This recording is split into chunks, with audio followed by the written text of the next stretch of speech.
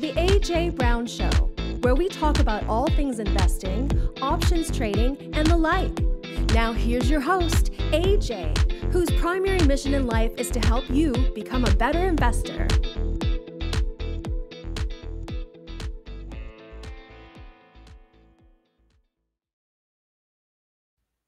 And welcome back, everyone, to the AJ Brown Show. My name is Cyprian Francis, and with me, as always, the main man of the hour, AJ Brown. Good morning, AJ.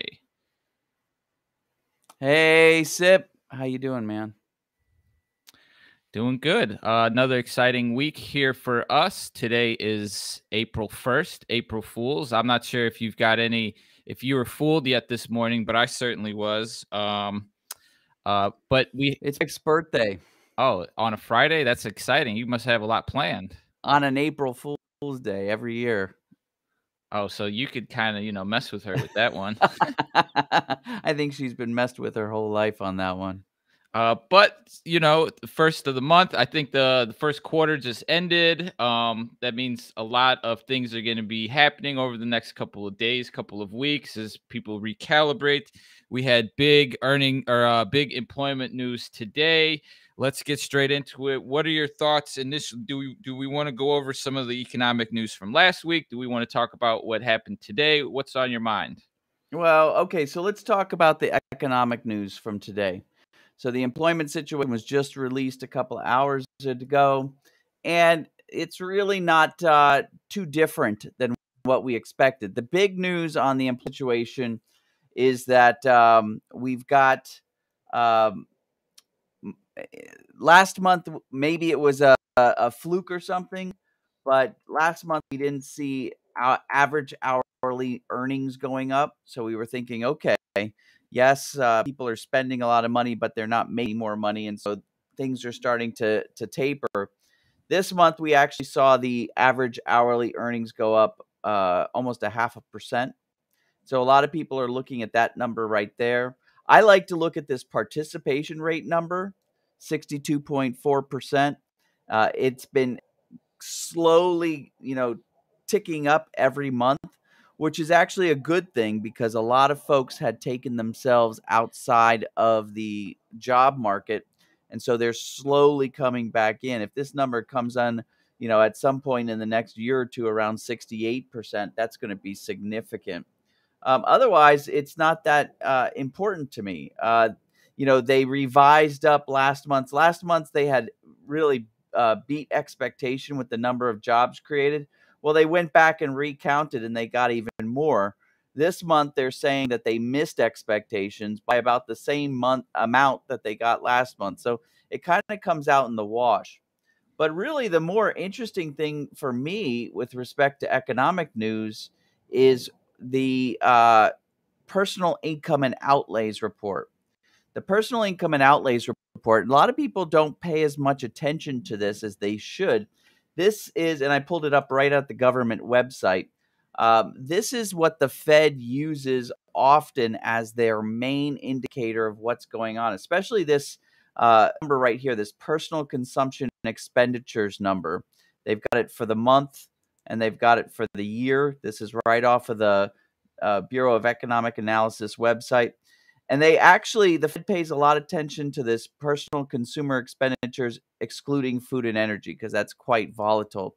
But that number for the year, 5.4%, what this is how much people are spending on stuff that is not food and energy, which can be quite volatile. And people are spending a lot, 5.4%. You can see that number has been going up. So year over year, 5.4%. And it looks like month over month, it's a little bit down, but year over year, my gosh. So we're spending a lot on like cars. This is non-disposable things, cars, dishwashers, new things like that. And that's causing a lot of the whole inflation thing. And so the Fed, I have a feeling, we've been hinting from Jerome Powell that he's ready to do half-point hikes in the interest rate. And we talked about a couple weeks ago about their quantitative easing program, and they're ready to start unwinding that. And I have a feeling if this number doesn't flatten out soon,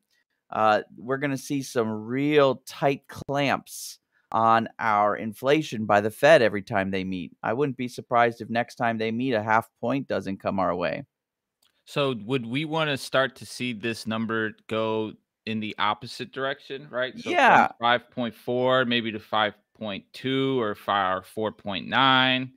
I mean, to be honest, the Fed would like to see this around between 2 and 3. And that's consistently year over year is kind of the baseline. Yeah. That's where the Fed believes that the United States is a economy that can grow about 2 to 3% a year. And so having people spending about around that 2 to 3 number, that's where they'd like to see it. They think that the economy is overheating right now. And as it is, there's been a lot of money, both monetarily and fiscally, injected into the economy over the last couple of years. And so I think there's going to be some reckoning going on here. But, I'm on the options side of things, so I can make money when the market goes up, down, or sideways. So I'm ready for these balloons to bust. Exactly. And if they are half point hikes, that does increase the overall volatility, which helps some of the option strategies that we go over. Absolutely. I'm curious to see where we are, maybe on the S&P 500 with this week's news, right? And so, okay, go I'm, ahead.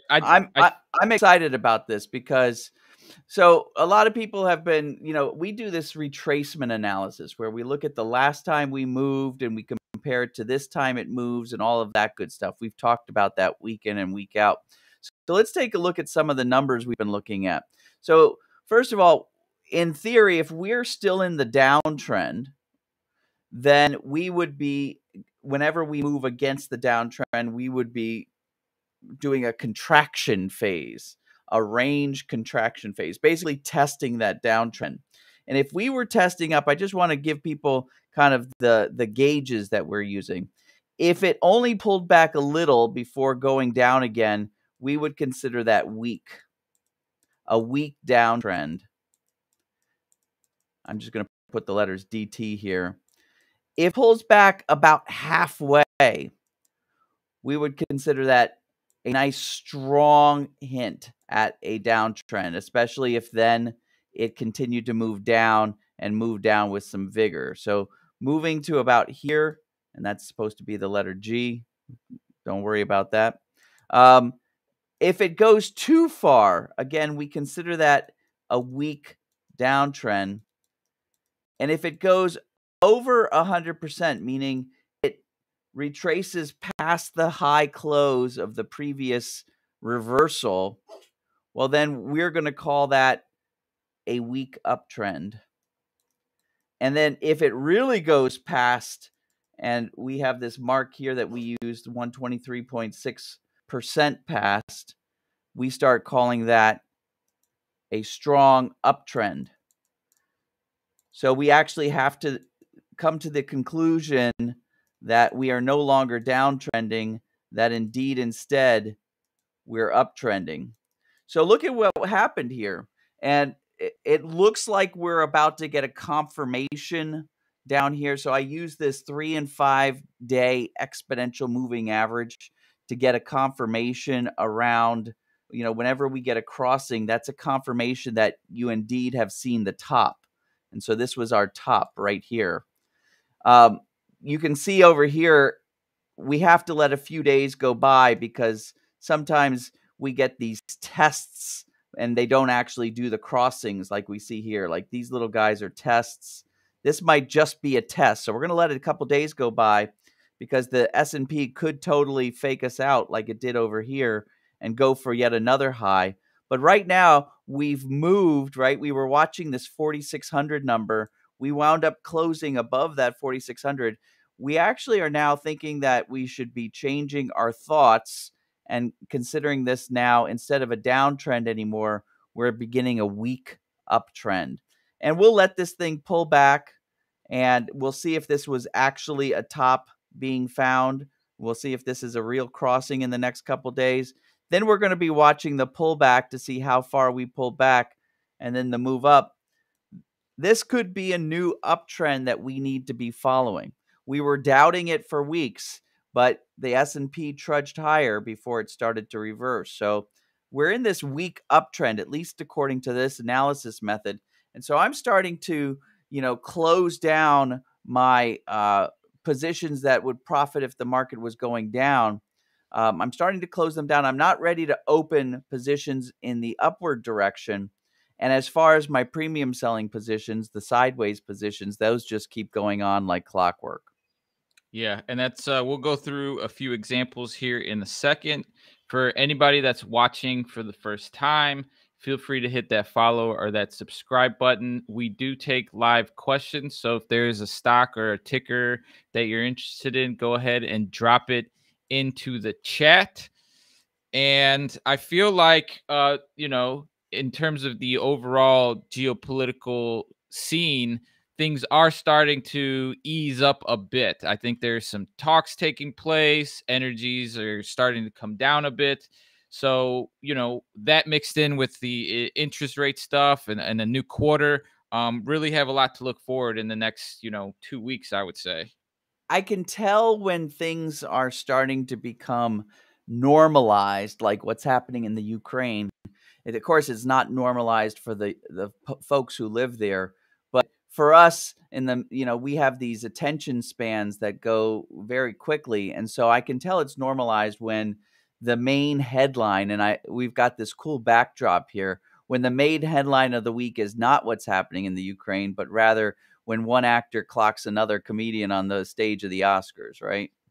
That's right. It was funny. I was watching the trends this week, and we had all this Ukraine, Russia, Putin, and then one moment at the Oscars just trumps it all for the remainder of the week, which is kind of why we've chosen the Oscars background for today. Because AJ, I think your performance week in, week out deserves an Oscar in itself. Thank you. I'd like to thank everybody. We actually have a question that just came in, and I think it fits in line with some of what we were just talking about, and that's XLF. I believe that's the energy silver ETF. Yeah. Is that the energy or is that silver? Let's take a look. Financial ETF. That's like our Bank of America, our Goldman Sachs, all wrapped up into an ETF like that. So what's the question? Just your thoughts on it, basically. Oh, okay. Well, let's go back a little bit. Let's take a look at the silver here. I mean, the financial. This is a symbol to me that we should be selling premium on. Now, the premium selling strategy that I like so much and a trend following strategy, these two strategies play really well together. So if you're a trend trader, you might consider also premium selling, because the beautiful part about it is if you do some trend trading with options, so you're using perhaps options trading at parity as your substitute for the stock, when that trend starts to flatten out, you could easily adjust that position into a premium selling position. And for premium selling positions, if that premium selling position stops going sideways and starts trending, you can easily adjust that position into a trend following position or a trend trading position. So I like, if you're going to combine two different types of trading, I would combine premium selling with trend trading. So in the case here, I would continue premium selling. So premiums, this candidate right here is topping out. So depending on whether or not your initial position is long or short, you'd probably be taking some sort of action here, right? You'd be either selling premium and buying some protective options, or you'd probably be rolling your protective options out for a profit.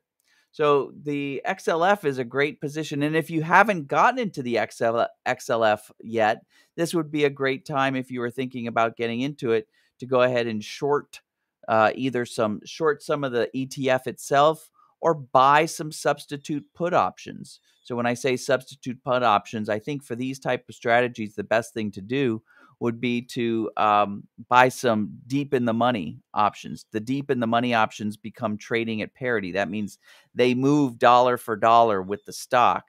And so, use a little bit of leverage. Either way, whether you short the stock or buy some deep in the money put options, I think that you can't go wrong here. And if you're already in the trade, just keep going, right? Premium trades allow you to collect premiums every time options expire. Yeah, and that price point there isn't too bad, and I would assume there's a decent amount of Not at all. liquidity because of the nature of the asset. Let's take a quick look at that, because if I come over here and take a look, let's take a look at a substitute option. So a substitute option, we probably, because we know we can sell up to 8 months or more of premiums, we probably want to go at least 8 months out. So it's the beginning of April, beginning of May, June, July, August, September, October, November, December. So I don't see any December options, but I definitely see the Leap available, and Leaps typically have a lot of liquidity. So I would actually choose an option. You're right. There is a heck ton of liquidity. I would choose an option that has less than 5% extrinsic value. So maybe something, and I'm doing this math in my head, but maybe we're talking about something like this $25. If you're put, then we'd have to go in the other direction. The puts, let's see, maybe, yeah, maybe this $50 put. If you're going to substitute that for shorting the stock, it's trading somewhere between $11.75 and $11.90. So you buy some of those, and that will, in effect, every time the underlying symbol goes down $1, this put will go up $1. Basically, that's how we do it, by minimizing the extrinsic or premium component and maximizing the intrinsic. This intrinsic is the dollar for dollar connection to the stock. So yeah, I think that there's something to be said there. Yeah, totally. Awesome. Appreciate the question, Timothy. What we're going to do next is run through AJ's ticker of the week. I don't know. Yeah. We might need to come up with the name of that. But before we do that, let's just remind everybody that AJ does a daily workshop where he breaks down these strategies, tells you a little bit more about the benefits of trading options, selling premium. I'm going to go ahead and drop a link in the chat. And we're also going to play our little teaser for that webinar, and then we'll jump into some more of these tickers. And as always, if you have something on your mind, drop it in the chat and we'll try and get through it. I get it. You're afraid of trading in the markets. Guess what? I've got your answer. I've got 4 strategies I'm going to give you, along with the tools to make it super easy. I'm going right home, giving you the webinar. I need you to sign up below and meet me in a few minutes.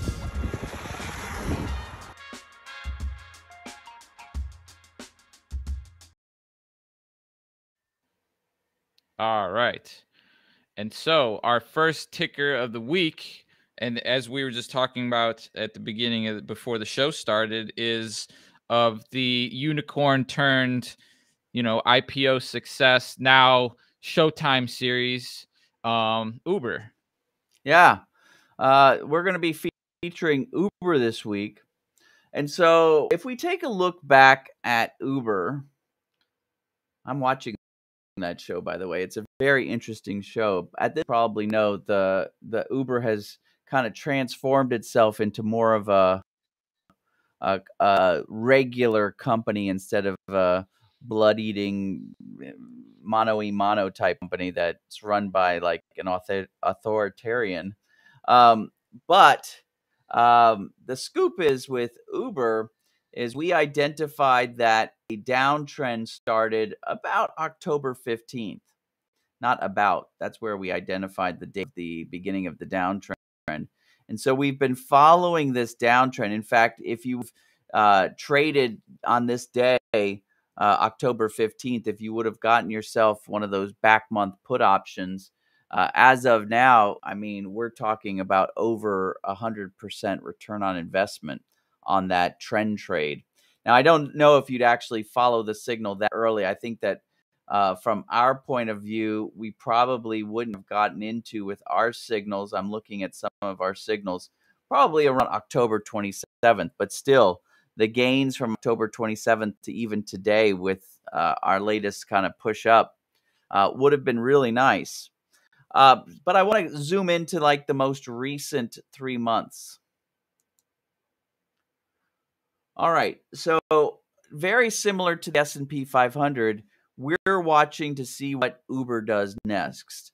You know, I use this 3 and 5 day exponential moving average crossing to kind of confirm when a top has been found. And so I'm waiting to see if we get this crossing here to see if this most recent top right here was the top of the latest move. If so, we've moved into that area again that I call the weak downtrend area. It kind of overshot where we would have thought a pullback for a strong downtrend should have been, but got into this weak area before heading down. That doesn't mean we're ready to sell those positions, those back month puts, but it could also be a great opportunity now for us to dollar cost average, right? And we want to wait a little bit, see that confirmation, make sure that confirmation isn't just a little like test, but it's a real confirmation. And then we could, for instance, add some more to our portfolio. The reason why I wanted to feature Uber is a lot of folks have been asking me when the underlying symbol has a bit of a trend to it. So this Uber has a bit of a downtrend to it. Can we still sell premium? Absolutely. Every time you have a moment where Uber goes against the main trade, so the main trade here would be a downtrending trade, either a shorted stock or a substitute back month deep in the money put option. Every time Uber pulls back, that's an opportunity to sell premium. Now, about the amounts you're going to make. So think about it.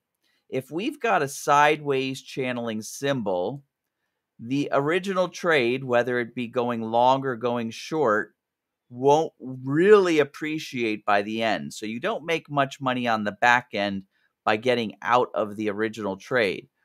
However, optimized is the premium trade. So every cycle, every time, whether you're using weekly options or monthly options, you get a pretty big payday.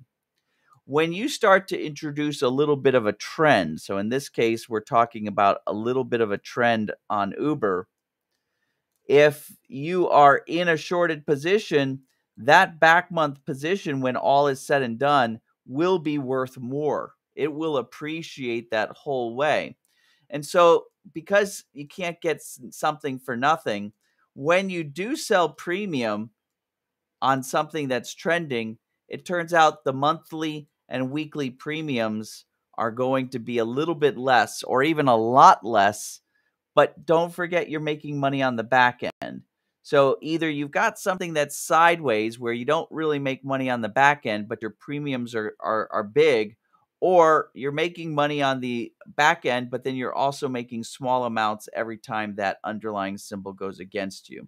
And the reason why I'm featuring Uber is because I think that we can do one of these trades. In fact, I'm pretty sure we can continue with one of these trades where we either continue if we've already been in some sort of shorted position or option substitute for that shorted position. We could totally, every time this Uber goes against you, sell a little bit of premium and make a little bit of extra scratch. Every time you make a little bit of extra profit on these retracements, it lowers your cost basis, or in the case of a shorted option, kind of raises where your break-even price is and creates a more delta when you finally get out of that back-end position. So it never hurts to sell premium. Just don't expect the same sort of numbers you would expect on a sideways. Yeah, and Uber's big move last year, I believe, was the purchase of Postmates, right? Yeah. So they really dove into the delivery space to layer in on top of the peer-to-peer ride sharing concept, and they seem to be starting to make money, at least on the fundamental side. So it does look like a great setup from the technical perspective. Yeah, we don't want to jump into any more positions yet. I want to wait for that confirmation that I found a top, and I'd like to make sure that that top basically stalls here in this kind of downtrend area, still within my, you can see my white line, which is my descending line of resistance. I want to make sure it kind of stays tame, and so let's not shoot until we see the whites of their eyes, but it's setting up to be a real nice. I mean, it's been a real nice trade, like I said, since October 15th, but it looks like it's going to continue to be such. Yeah, a hot name in, the industry for sure. All right, let's keep rocking and rolling with some more questions. The next question comes from Jane in Oregon, I believe Eugene, Oregon, asking about a ticker that we've gone over a few times already, Ruth Steakhouse. Oh, yeah. Some neat things have happened with Ruth. Let's zoom in a little bit to the most recent move. So this is one of those cases, and I think that's the theme of the day. The market has been quite interesting over the last weeks and months. So Ruth, we were selling our premium, and this, you might have paid attention or picked up on me saying this a little bit earlier in the show. If you are in a symbol that you're buying and selling premium on, and that symbol starts trend following, like Ruth did, it's easy to modify. And what we usually use is we use our Fibonacci price retracement lines, not really buying into the woo-woo and magic that can be around the Fibonacci price retrace line. There's books out there that kind of associate the Fibonacci series with magic, and that's why the market is magical. I don't really buy into that. I use it more like a ruler, right? And I like to pay attention to these different retracements, like how far out of where I believe support and resistance are we, right? And so I have found that when you go 2 lines out, that the likelihood that you're going to retrace back into the sideways channel drops off exponentially. And so when you see that happen with a symbol that you're in, if it depends on the direction if you're in. If you're in a long position, guess what? You do nothing. You don't sell premium. You don't buy protection. In fact, you change your gear, and as a good trend trader, you wait for the trend to end, and then you take your profits. So in this case, letting Ruth go all the way up to about $23, even if you didn't take advantage of this next move, if you got out here, that would have been a nice ending to the premium selling trade that you did for months earlier, because that would be just a capper of some nice gains on the original position. So you let that original position appreciate rather than continuing to sell premium against it. What we're doing now, Jane, is we're waiting to see what happened next. In other words, a lot of times symbols that go sideways, they like to have these moments where they get either excited or even deflate a little bit, but then they just start going sideways again. My usual suggestion in that case is wait till, take advantage of whatever profits you can. If you were in a short position against Ruth, well, then you want to go ahead and stop yourself out and take whatever gains you made on the premium selling and just wait. Be patient. We want to see if this establishes into a new sideways channel. You could start paper trading this, Jane, but I wouldn't trade this with real money until I have at least a couple of tests of a new level of resistance and at least a couple tests of a new level of support to tell me that, hey, I'm just going to recalibrate my whole premium selling strategy on this new angle. Yeah, and this is setting up for your staple premium selling strategy at that lovely $20 stock price that really gives you flexibility. Yeah. This happens often. When we're selling premium, there's a step function increase or decrease in the channel. We ride that trend. Then we step out of the trade for at least a cycle or two till we establish that the new sideways channel, the new move is solid, right? There's no reason to jump into these very risky trades where the channel hasn't been established yet. I mean, that kind of is counterproductive to the type of trading. We're just trying to, be active investors, take it from a step from just manually, buying mutual funds or anything, but we don't need to do high risk trades where we all of a sudden have to start worrying about whether we're winning or losing, right? We don't want to get into at least I don't want to trade where, you have to, you're going to get a certain amount of losses and you're going to get a certain amount of wins, and you have to make sure that your wins are more than your losses and all of that stuff. I just like winning. Yeah, winners. We're both winners over here, AJ. We just had a question come in from Luther. I'm gonna go ahead and broadcast it and read it out. Okay. When you have 4 or 5 candidates you'll have chosen for your premium selling strategy, what criteria do you use to zero in on the best candidates? Do you look at the ones with the highest IV? That could be one thing. That's a great question.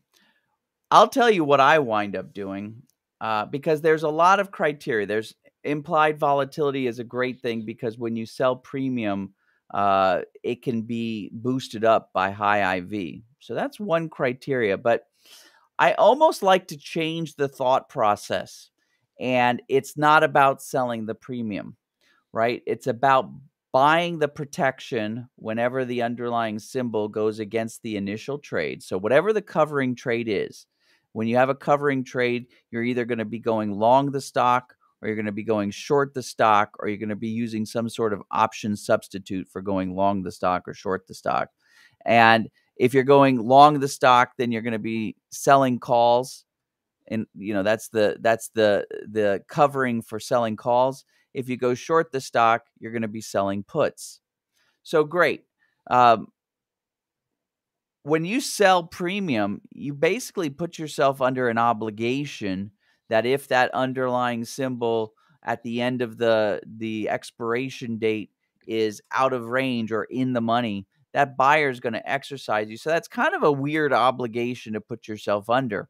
And, there's a lot of methodologies that say that's what you want to do. You want to collect premium. It turns out if we are buying protection on our option, let's change the thought process and let's say the reason why we sell premium is to offset the cost of protection. And that protection is an out of the money directional play, right? And so, and the strike price of that option is where the option goes in the money, and that's where it actually becomes protection. It becomes a risk hedge. But in the meantime, we're actually going to be trading this thing directionally out of the money. And so what's neat about that is when you trade that option directionally out of the money, every time the underlying symbol moves your way, the gains accrue exponentially. And when the underlying symbol goes against you, the gains actually reduce exponentially. So you get better gains in the direction that you want it to go and poorer gains or poorer losses. So that's a good dynamic when you have that kind of premium parabola that you're trading on. And so we can actually be profiting by rolling these protective options out every month and profit even more by offsetting their cost by selling premium. So all to say, IV isn't it. Isn't the only thing I would look at. I would look at ease of timing my signals. So what does that mean? That means I don't want to have to use some mysterious timing methodology that perhaps can create a whole bunch of false positives and get me into investments that turn on me before I know about it. So through back testing each of those candidates in your watch list, I would determine what would be the best or what has been the best timing in order to get into that trade. And manage the trade as it goes along. Identify those points where we sell premium, buy protection, and then those points where we roll the protection out, rinse and repeat. So I would, through back testing on each of those candidates, determine how you're going to do it. And then what I would do is actually I would paper trade all 5 of those. I know this is going to sound like I want a quick, easy way to look up IV or Delta or something and know exactly which one. Turns out I'd like to paper trade all 5 and put them into a little competition of real-time trading, real-time paper trading, and find out over the period of, say, 30 to 45 days, which of those 5 candidates is the easiest trade that gives you the most reward, right? And that one's going to filter up to the top, because in real-time paper trading, you'll find out that some of those candidates that look so good on paper, had such good pedigree, resumes, and all of that good stuff. Man, those ones become like the most maintenance requiring positions. They're just the highest maintenance positions to keep going. And like, you miss your entries, the entries come fast and go, or they're false entries and you have to do all these adjustments to get out of it. Whereas there's these other ones that may have not looked so good on paper, that in real-time forward trading come to the top as being like super easy to trade. You can't miss the signal, and they just pay bountiful rewards. After 30 to 45 days of doing like a head-to-head test on these 5 candidates, you'll know exactly which one to trade. Yeah, so thank you for that, Luther. Appreciate the live audience questions. Absolutely. And I think our next question is very unique, from a very unique individual. Here at Trading Trainer, we're always encouraging people to learn the art of options trading. And on the surface, it can look super complicated and a little bit scary. But I think there's hope when we see the younger generations finding interest. And I believe our next question comes from a very young candidate by the name of Manny in Akron, who, how old was he, AJ?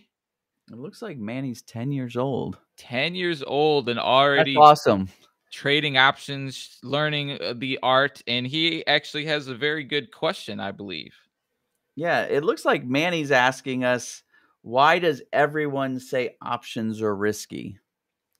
So, first of all, shout out to you, Manny, for being interested in this topic. A lot of kids, a lot of folks, I'm not going to say kids, a lot of people your age are not, even tuned in. A lot of people my age aren't even tuned into these things. So, I think you're off to an amazing start. So, why are options considered risky? Why do people talk about them being risky? I think that a lot of people have gotten burned, Manny, because options can really create something called leverage, right? Take, for example, this. Let's pull up a symbol like Ford. So Ford is trading at, now let's take an example of something that's even more expensive. Let's take something like a GE, General Electric. So General Electric is trading around $90, $92.10 as we speak. And so a lot of folks would say, okay, I could buy some shares of GE at $92. And if it went up $10, then I'd make something like a little over 10%. Great. And so then they get excited because then they learn about options. So let's take a look at the options, Manny. If I was to get an option, say an option that expires in June, and I want an option that acts like the stock, so I'd go pretty deep in the money. Probably find something like maybe, I think maybe this option right here, this option, the $70 call. So the $70 call, Manny, is only $20, $22. It's about $22. So $90 for the stock or $22 for the option. And what's neat about this $22 option is that when the underlying stock goes up $1, so will the option. So I can spend $92, and if I get a gain of $10, I'd make 10%. Or I could spend $22 and I'd get a gain of $10, and that would be like a 33% ROI. So that's called leverage. And that's really fantastic because people who know how to use leverage, they can take an ordinary move in a stock and multiply it by using an option. But where people forget is that the same thing works with losses. And so, for instance, say somebody can afford 100 shares of that stock, and they say, okay, I'm going to spend $9,000. These stocks cost $90 a share. I'm going to spend $9,000. And if that, stock pulls away from me, I might lose 500 bucks. And I'm fully prepared to lose that 500 bucks. The problem is when people start using this option leverage, they say, well, I have that $9,000. So because these things cost $22 instead of $90, in our case, let's just assume it's $20, I could buy a whole bunch more than just 100. I could buy 450 shares instead of the 100 shares of the stock. And think about it. I could make so much more money because when that goes up and I make 33% on my money, I'll make it on 450 shares instead of just 100 shares. Problem is sometimes the stocks don't go your way. So now the person who bought 450 shares, when the stock goes against them and the option really goes against them, they wind up not just losing a little bit. In one trade, they could lose a good portion of their portfolio, like half. So it's the understanding around leverage and the understanding around risk, right? It's so easy to get so enticed by the possibilities of the reward, and you get turned on to options, and you say to yourself, oh my gosh, I can get the same, or more reward with a smaller amount of investment. But there's also a downside, and a lot of folks don't pay attention to the downside. And so when the stock goes against them and the option goes against them, they get wiped out because they just haven't been paying attention to risk. So one thing to think about, Manny, when you are starting to do your own options trading is when you pick an option that's going to be substituting for a stock and you're going to use that leverage, make sure you analyze what your maximum loss can be and keep it within a range. You might wind up having to trade less of your portfolio than you thought, but it keeps that risk in check. It keeps that maximum amount of loss in check. And a lot of grown-ups, I have to tell you, don't do this. They don't even understand this concept. They just get wowed by the dollar signs and they don't analyze risk. And if you want to be a long-term trader, one thing I've learned being a trader for as long as I have, is that that's one thing that successful traders who have been successful traders for a long time do. They analyze their risk and don't pay so much attention to the reward that's possible. They don't count the reward until they've already made it and it's in their bank account, and then they count their money. They don't count money they haven't had yet. Yeah, I feel like the big lesson from that question is understanding leverage, right? It's very unique concept. There's a lot of ways to approach it. And if you utilize some of the strategies from your program, you teach people how to utilize leverage in the most risk-free way using these Absolutely. tools. Absolutely. In fact, in our programs, the max amount of risk that we ever open our portfolio to is like a 4% drop. And that means you'd have to do 25 really poor trades in a row to wipe yourself out. It's funny because I even had one of my most experienced traders forget these concepts just because you can get so wowed by the dollar figures. He's like, I missed this trade. I could have traded 100 call, a couple of contracts of call options, and I would have been up $100,000. I said, did you analyze the risk? You could have also been down $300,000. You really want to be in that position. Wow. Sometimes we think about only the gains and not the losses. Yeah, it definitely is a consistent, it's a game of consistency, and you've been very consistent for what, 18 plus years now? Is that what we're going on? Well, 19 years since I started Trading Trainer, and I've been trading since 1997. So we're just over 25 years that I've been an active trader. 25 years, a lot of technology changes, a lot of tools have been innovated. So, you know, your perspective, I feel, is a very high quality perspective on the market because you have seen all these things and you figured out these strategies that seem to work, you know, month over month, no matter things go up, down, sideways. It's just part of the game. Hey, man, the key is be chill. You're the chillest guy I know. Thank you. So speaking of that, heading into the weekend, are you going to be doing anything chill in that respect? We're celebrating birthdays. That's pretty much it. We're celebrating birthdays. Other than that, I hope it's a mellow weekend. I've had a couple of busy weekends. I think we've got some shows to see around here. Everything's opening up. The theaters are opening up. So I think we've got a show to see on Sunday evening and maybe some friends to see. How about you? What are you doing this weekend? Oh, well, we're going to be giving a run at stand-up comedy on Sunday night. What? So I got a couple Will Smith jokes, right? A couple Jada Of Pinkett course. Smith. Watch out for Jay. He'll have somebody come up on the stage. I feel like I'm all right though. Like I'm a fighter at heart. So if anybody wants to go at it, hey, I hope someone's just recording it. So if somebody's in the Los Angeles area, you should go check out SIP. Is it Saturday night? It's Sunday night in Santa Monica, kind of where we shot all our little side clips. Yeah. All right. I might check out some of those shows you recommended. It's weird with all these new like startup shows coming out, right? We've got the Uber, we got WeWork, we've got Theranos. Oh gosh, Theranos. There's also that one about that person who never really was. She was a fraud from the beginning. Inventing Anna.